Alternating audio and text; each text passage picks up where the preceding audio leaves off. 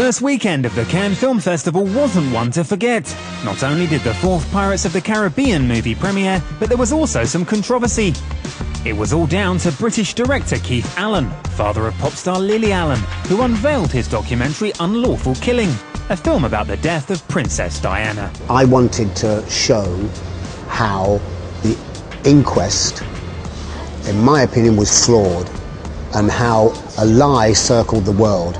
And the lie is that it was an accidental death. That's not the verdict. Allen was openly criticised during the film's press conference, particularly by the British press. I was really, really disappointed in the film.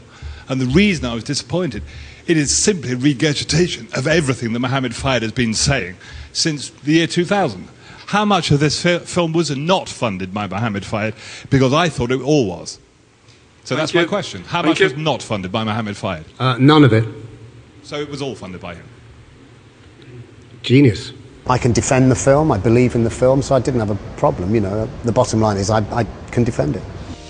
Thankfully, there was no controversy at all when Pirates of the Caribbean on Stranger Tides hit the festival. Naturally, Johnny Depp was in Cannes to talk about the movie, and arguably his most successful role ever, Captain Jack Sparrow.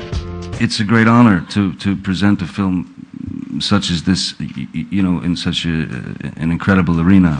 I mean, to so many people, and to have that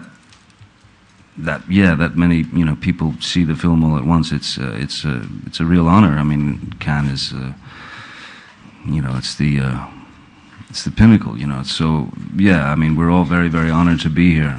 It wasn't just Johnny flying the pirate flag, though, because a number of co-stars accompanied him to the French Riviera, including the gorgeous Penelope Cruz, who was thrilled to be involved. I was just happy, because I said yes before I read it. And then I read it and I said, wow, this is really a great character. It's so much fun.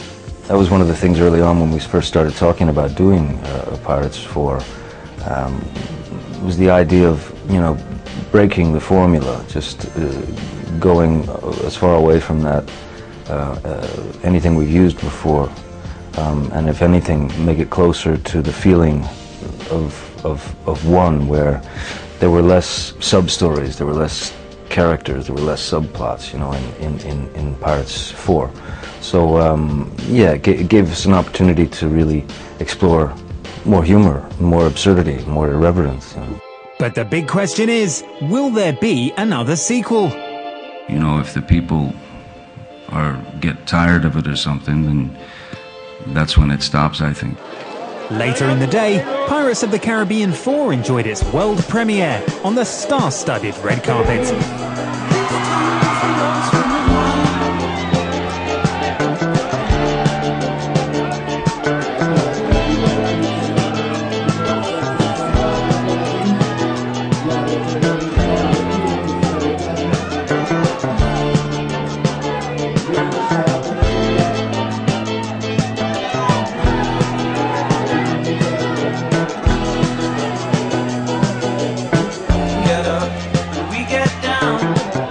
Stay tuned for the next report when Brad Pitt gets his moment in the spotlight with the fantasy drama The Tree of Life.